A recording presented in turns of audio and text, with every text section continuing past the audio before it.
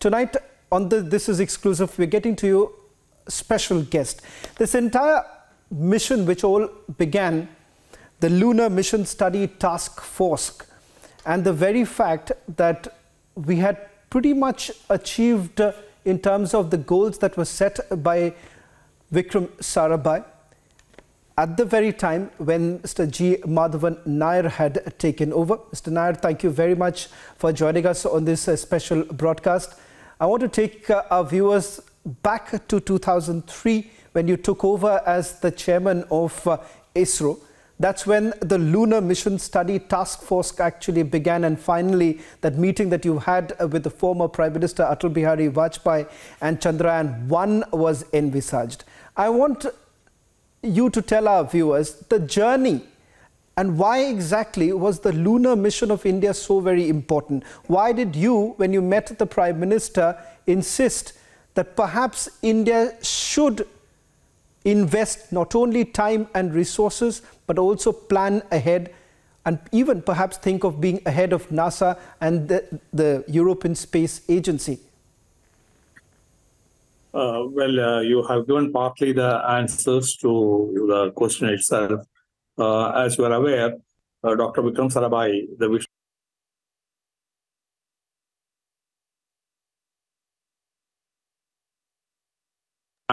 in mastering this technology of space and then applying it for the benefit of the common man.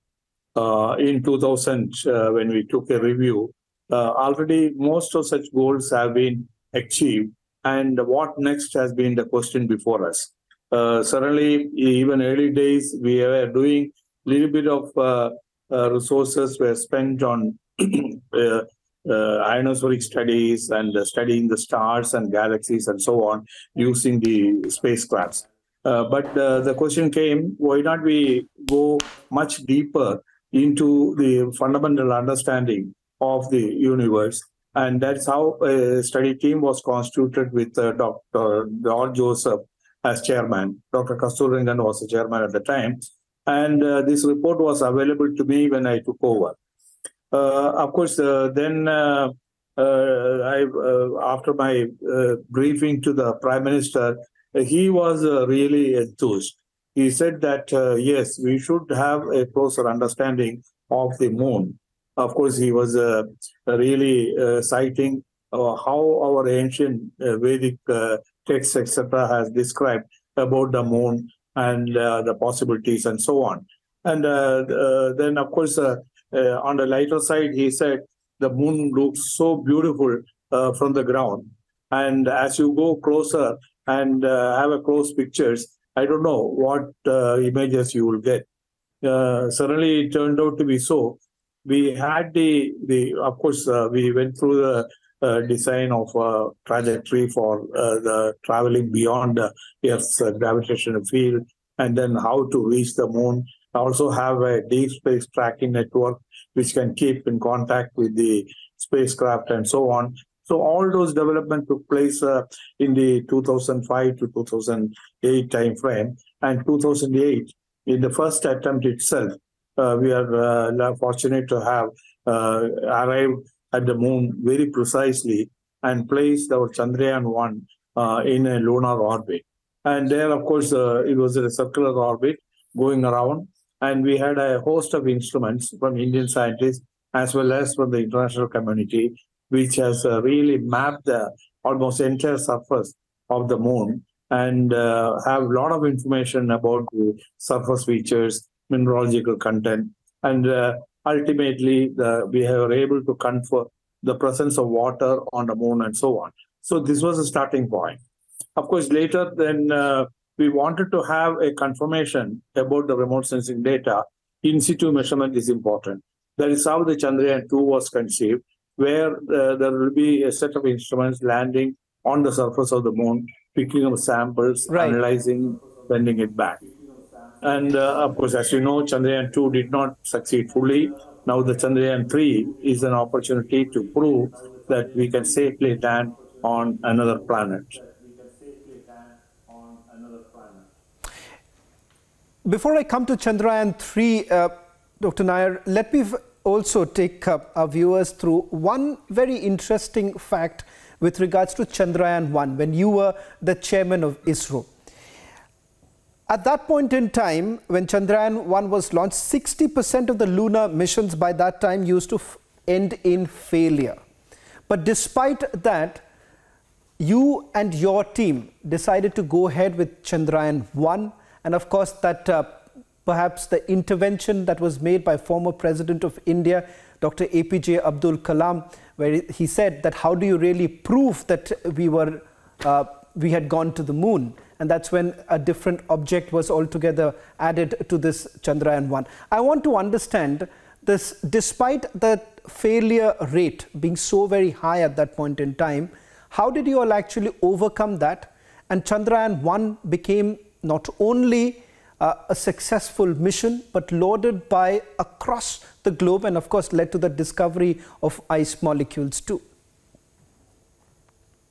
Well, certainly ISRO always looks for challenges.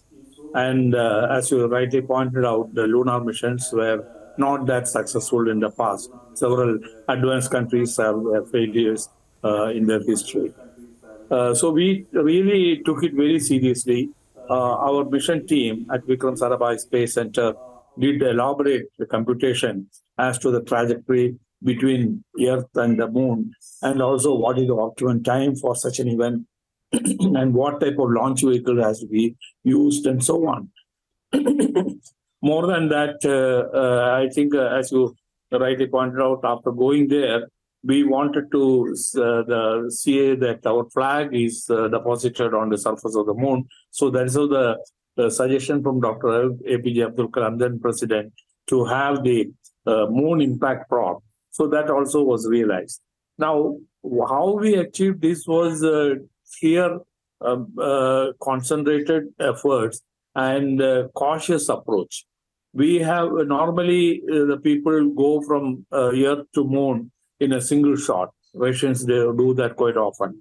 And Americans, of course, go around the Earth, and then from there they take off. So we thought that it is better to first understand what happens when we go to higher altitudes from the Earth's surface. So we have gone to elliptical orbit, reaching up to something like 1.7 lakhs kilometers. And from there, we try to calibrate the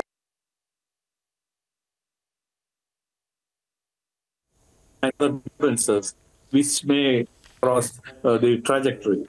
So this cautious approach has resulted in a precise targeting and also the instrumentation on board the Chandrayaan spacecraft, as well as the deep space tracking network. What we have established at Bangalore has helped in steering it accurately. And finally, we were happy that we arrived at the moon within a pillbox of 10 kilometers. So this was a great achievement for any country. It is simply because we didn't know anything about it. So we took a cautious approach, went on calibrating at every moment, and then trying to see what we done next, etc. The real-time corrections have helped us in achieving the lunar orbit in the first attempt itself. Then, of course, on the instruments, Indian scientists have come forward with half a dozen instruments, but then we could find a little bit of spare capacity, and I used that opportunity to rope in some international cooperation.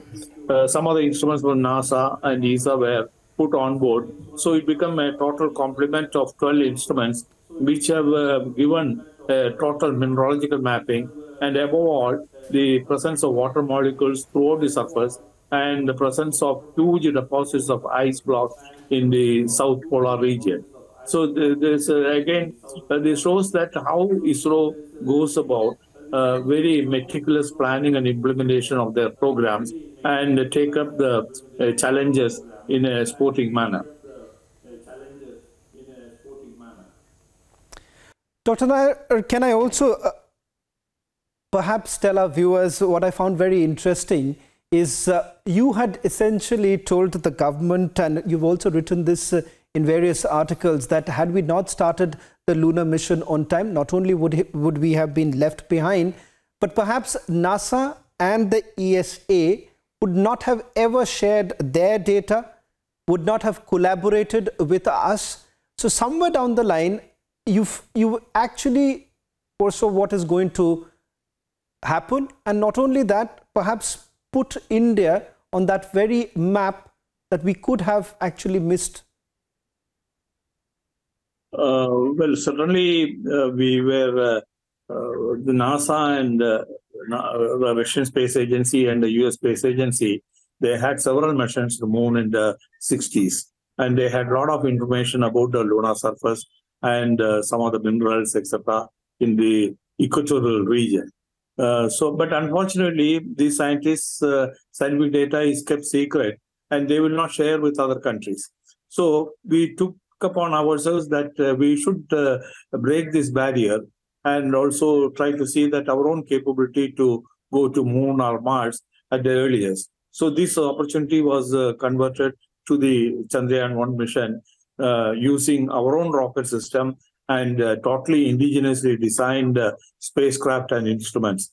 And in fact, the non-cooperation or the non-sharing of the data by the advanced countries was really been the trigger factor which has made us go on our own and finally prove our capability in this high-tech area.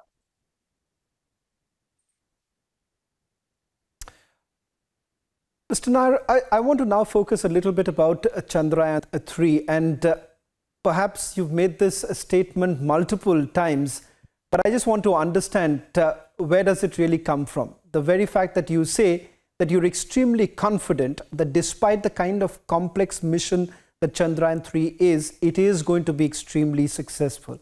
This in the backdrop of failure as far as Roscosmos's Luna 25 is concerned. But despite that, you are saying that this is going to be extremely successful.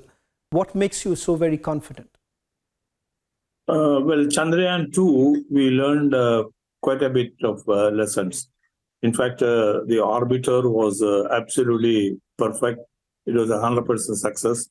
Then the descending operation also was perfect up to an altitude of nearly 2 kilometers.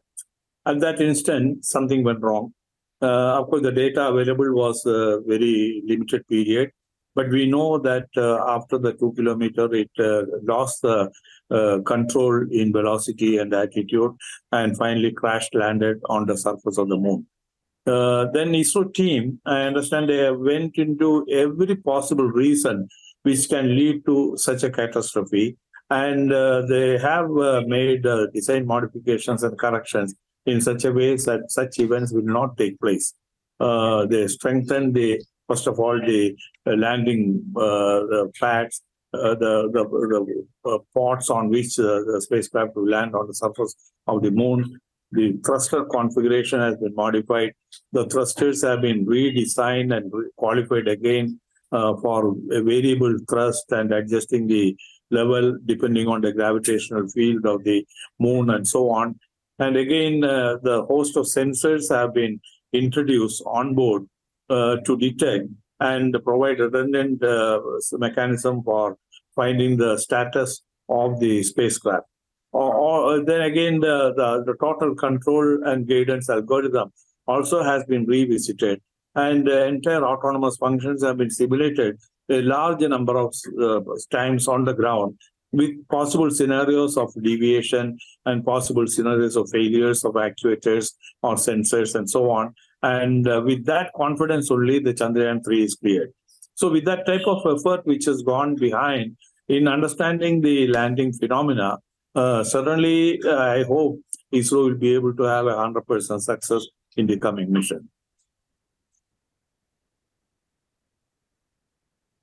Dr. Nair, with regards to one wish that you and your team always had, that we should have a permanent facility on the moon, you've spoken about this in the past.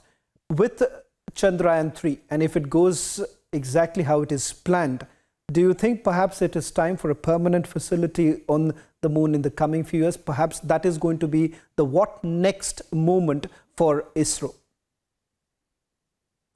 Certainly, I think when US is planning to have their astronautic missions, the man going back to moon again, we should not be lagging behind them very much. Of course, we do not have the luxury of carrying the manned capsule to the moon at the moment. So the best option is to go for a robotic exploration of the moon, especially the unexplored regions, and establish some sort of a permanent observatory that can be a substitute for the space station, which is very prohibitively expensive to maintain. So this station out there on the moon can be looking at the stars, galaxies, and beyond, and give a lot of scientific data about the origin of the universe and how it is progressing and so on. And again, observing the moon and the sun and the earth simultaneously on moon will give us a lot of information about the climate change and related parameters as well. So that way, I think India should be targeting to have a robotic exploration station there. In addition, of course, the possibility of collecting helium-3 from the surface of the moon or taking some exotic minerals from there back to Earth also should be in the agenda in the future days.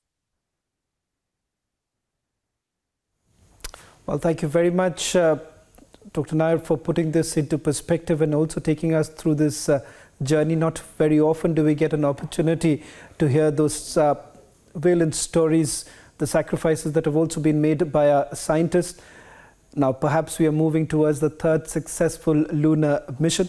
Once again, thank you very much, G. Madhavan Nair, former ISRO chairman, for joining us on Republic TV. I wish the entire ISRO team and the country good luck in the coming operations of the Chandrayaan-3.